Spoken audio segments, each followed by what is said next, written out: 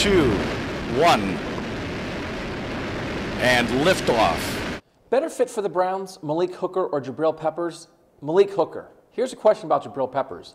I don't know what he is. The Browns definitely could use a safety, and I could see them taking a safety high. Peppers as a safety is interesting. He was an outside linebacker this year at Michigan, but he's really a hybrid kind of in between. I think he's an NFL safety, but I'm not sure. Malik Hooker, definitely an NFL safety.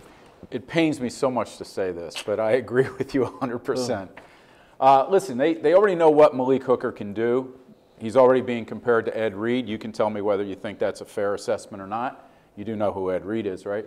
The other part, though, is that Greg Williams, I think, is looking for a safety that can come up and pound people at the line of scrimmage. I don't know if he's that, but I certainly know that he's a better choice right now than Jabrill Peppers. That's true. Malik Hooker, and we all saw the play in the semifinal in the Fiesta Bowl, on the ball, the interception in the end zone from Deshaun Watson.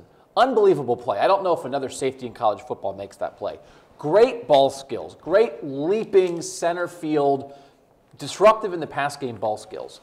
Up in run support, blowing people up, I don't know. He's only started for 1 year. So there's some risk there, right? There's some risk for a guy who is only a one-year starter? Yeah, which is why I wouldn't take him number 1 either. You know, I want a sure thing at that pick. Yeah, well, people take safety at number 1 all the time. If he's there at number 12, I would take him. And I don't know if he'll be there at number 12. I think he might go before that.